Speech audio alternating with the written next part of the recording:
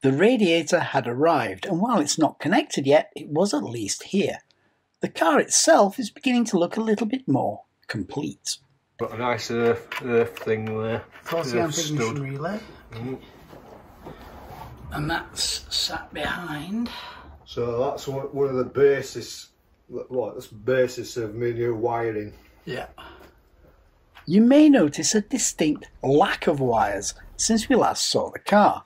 And this has been quite deliberate. Gary was basically now putting together the various parts of the heating system for the windscreen, and as part of this, the wiring kind of needed to be completely redone. But the interior was now beginning to come together quite nicely. The gearbox had been stripped down and was now split between two rooms in Gary's house. The front room contained the main gears, which were in surprisingly good condition considering the age of the gearbox. This thankfully meant that there was little work needed to actually do the restoration work, meaning this wasn't necessarily going to be as needed as we first thought. So in the front room were the main gears, some clips, the case, and some of the bearings, while in the kitchen were the rear housing for the fifth gear, bolts, and some of the ancillary components. The gears within the oil pump had been replaced with some steel gears, which were certainly a lot more durable than the original vinyl gears that were originally installed in the pump. The remaining contents of the housing and parts of the main gear assembly as well were arranged very carefully with all the different parts labelled and laid out. These included the mounts, also the main bolts, and also the fifth gear assembly itself, as well as the housing.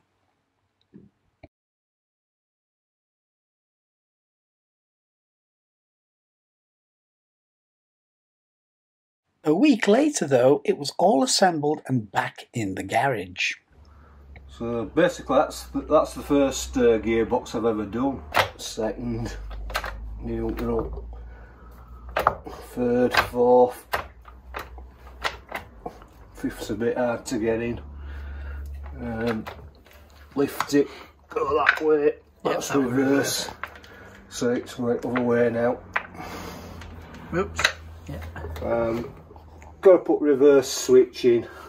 I'm probably going to buy a new one just to be on the safe side. Okay.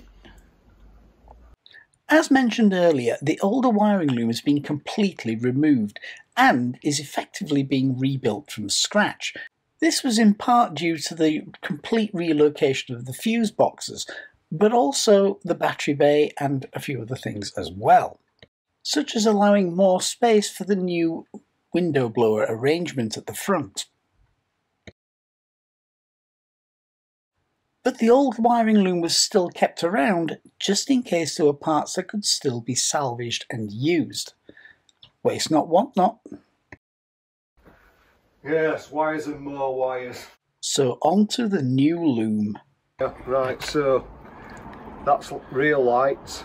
Yep. That's it dashboard, and there's going to be a connector on the end of there. That's for your reverse switch on gearbox. And coming back, that's all your lights cluster at back. That's fuel sender. So I've done it in two halves, and then this one, that's the dashboard. Okay. That's speakers. And then at this end we've got courtesy light, rear demist, speakers again at the back, and that yellow one's for fuel pump. So there's two there. You can see, by doing it in two sections, I can see what's what. Yeah. And if anything goes wrong, you just replace one rather than everything.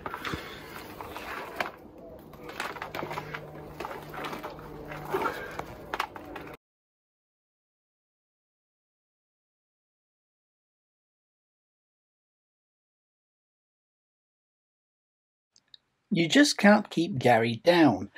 While ill, he'd managed to get a new paint sprayer and found out what the colour was for the car, as well as putting parts of the new wiring loom in place. It don't look bad, you know, if you're a couple of yards away, you look at it, it's only if you come close and have a good look at it, then you think, oh, there's a bit of an imperfection there, you know. Yeah. That's back on and out. All fiberglassed up? Yeah, well I fiberglassed all that lot up and I domed it like that so rainwater had run off it. And some idiot had drilled an hole in here for drainage. I've absolutely no idea why they've done it. Probably to drain the rainwater out. Yeah, that's right. It's supposed to go that way on that way, but I thought I'll fiberglass it up just to make sure, you know, because and then I drilled a hole and it's near on perfect. It just wants a bit of sealant round there. But that hole there were massive before, it like oval, wasn't it? Like this. Yeah, I remember that. Yeah. So it's just right size now. And the boot's on. Yeah. I remember taking that off. Shoots. Took us ages to get it to shoot. When we found out it had a little adjustment on it. The new steering wheel, or the new steering wheel mount. Well, it's a new tube I put on a stainless steel tube for the column. Yeah. And all wiring's done and all back. Yeah. Apart from the stuff that goes up into the boot. All that's done. Everything's done. All lights are done at the back. Yeah. That courtesy light's done. And that's majority of lights at the back. Yeah. And fuel sender as well. And then them wires there. That thick one's for rear demist. Yeah. That one's for fuel pump, and them two are to do with courtesy light. So the new wiring loom's coming on. Starting, yeah. I've done the wire between the wiper motors and the wiper motor. Yeah. And this thing here. You've got some stuff going to the fuse box now. Yeah.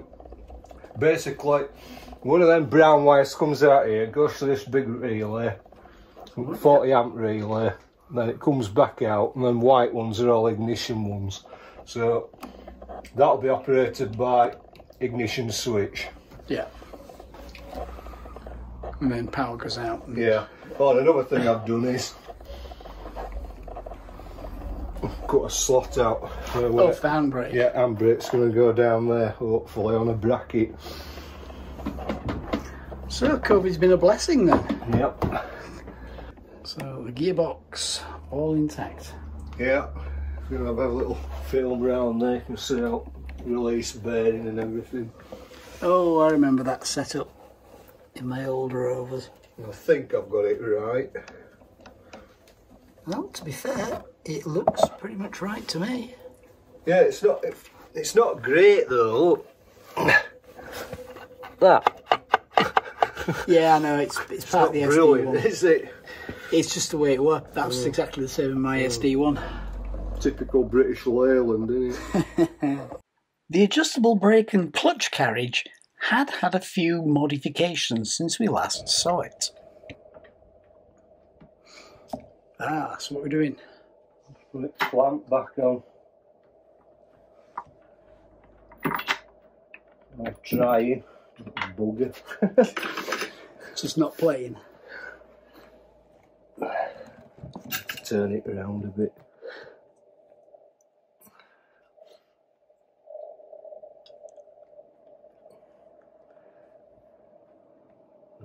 Try it again.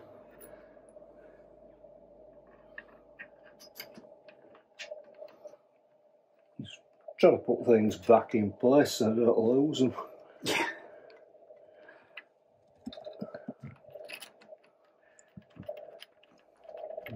Bought a load of giant Jubilee clips the other day. Yeah. A big packet of 4 anyway, they were too big. And then I thought, where's the old ones gone? For, you know, for filler neck on petrol tank. Yeah. And they were just there on end at bench, I hadn't even seen them. right in front of me.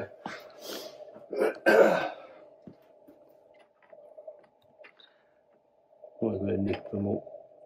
Right. Stop me here. What was in that? Something fell down bit this morning.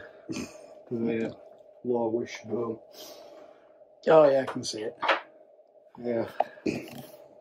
Full pipe round here for spray gun this morning, it knocked it down there.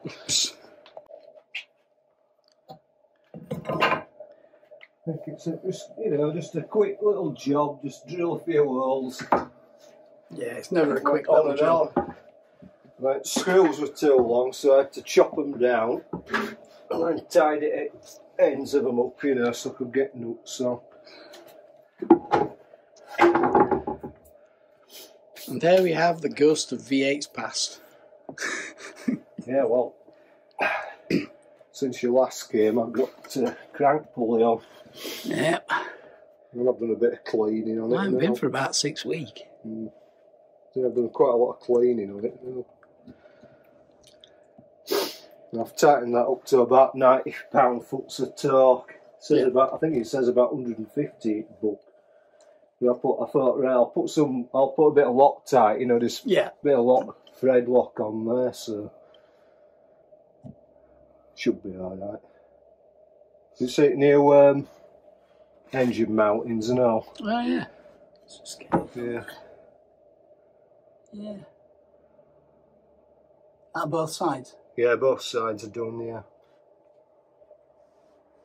I think that pipe there, I might get rid of that one. It looks pretty well corroded. What's something that? else Is in that its cooler? place. Yeah, I think it goes to heater. It's a British car, you don't need a heater. They were optional extras. Yeah.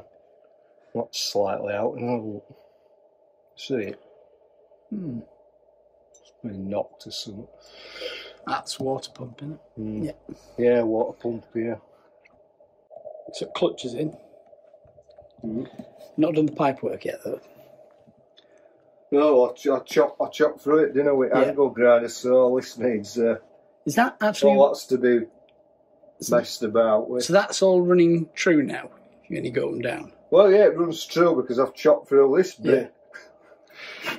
Yeah. Slides quite nice now. But when I weld it back up it might change again, I don't know. I'll have to wait and see.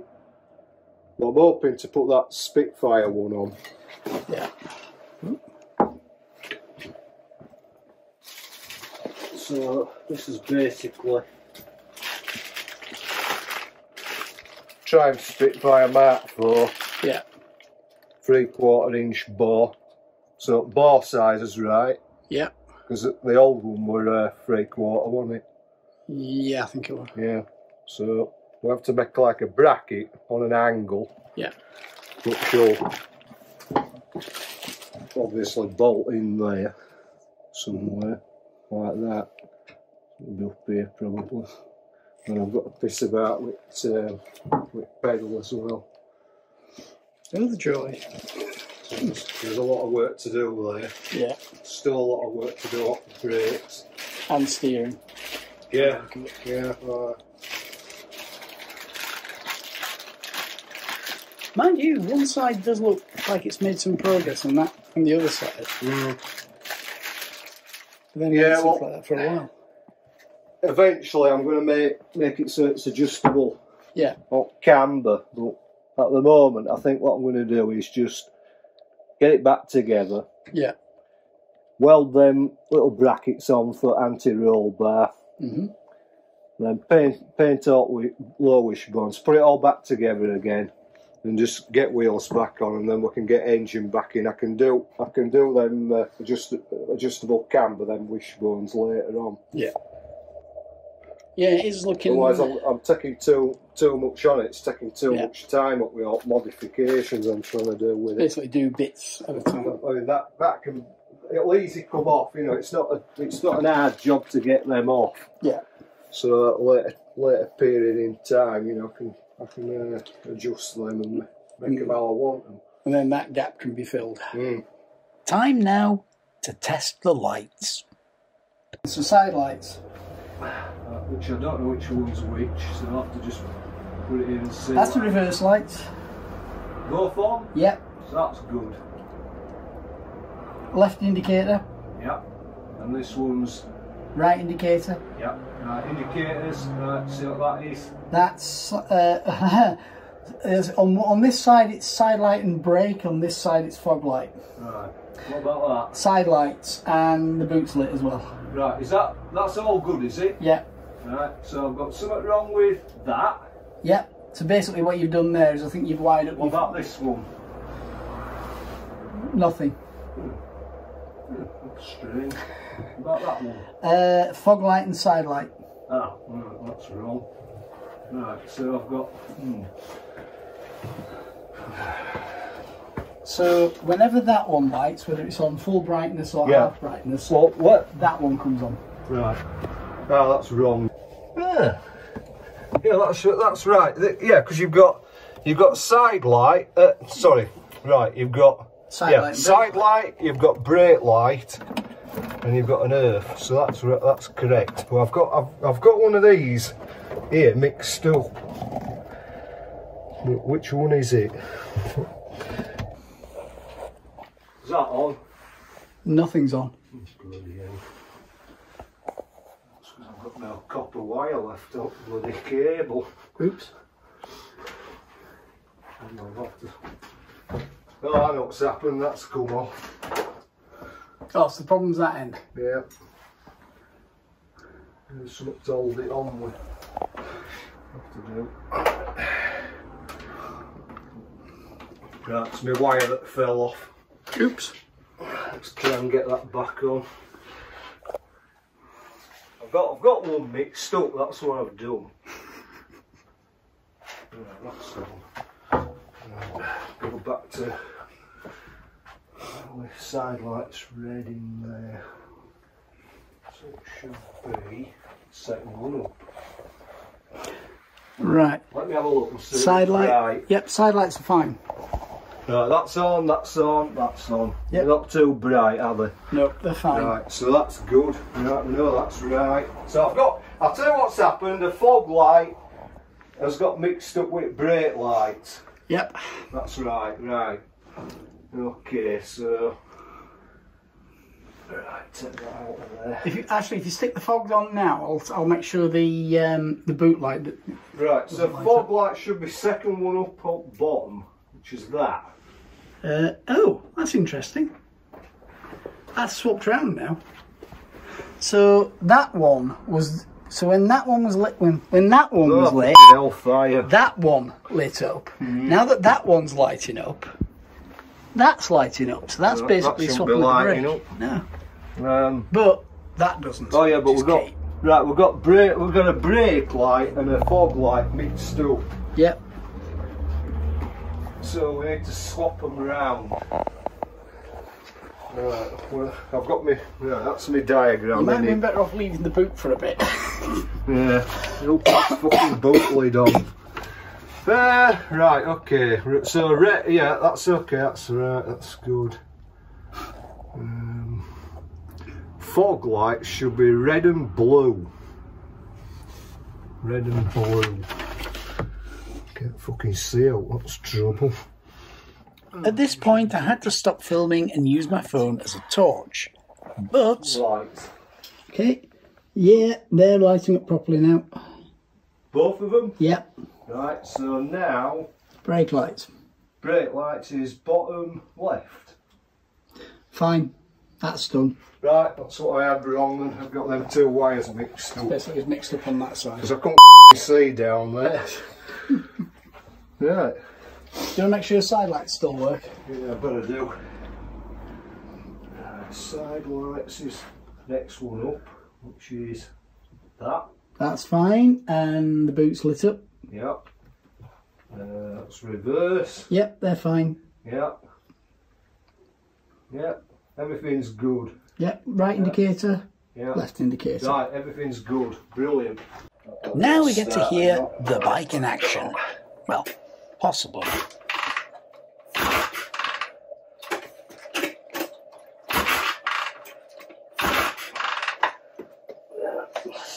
Pushing enough in. Right, that might do it.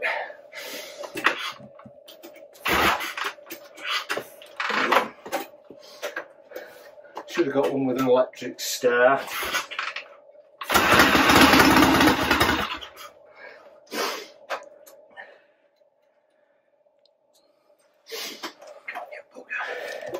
I suppose it's good anti-theft.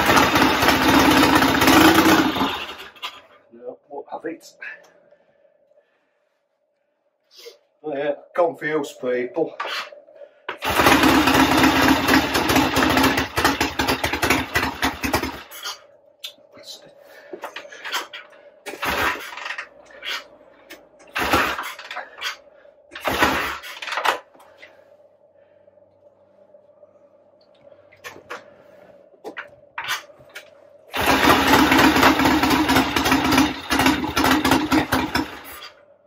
Nope.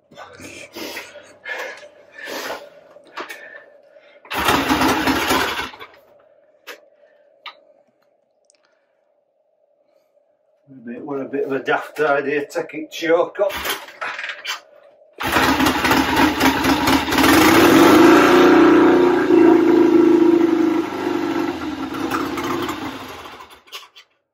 Nearly. Nearly.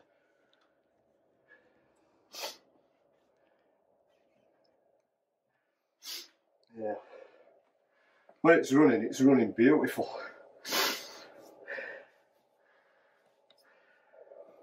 You can smell it anyway. Oh, it smells like cap guns. There's old cap guns. Yeah, yeah. I've got to do tap it. Well, valve clearances. Because bloke said he'd done them, but I'm not sure that he did or not. Yeah.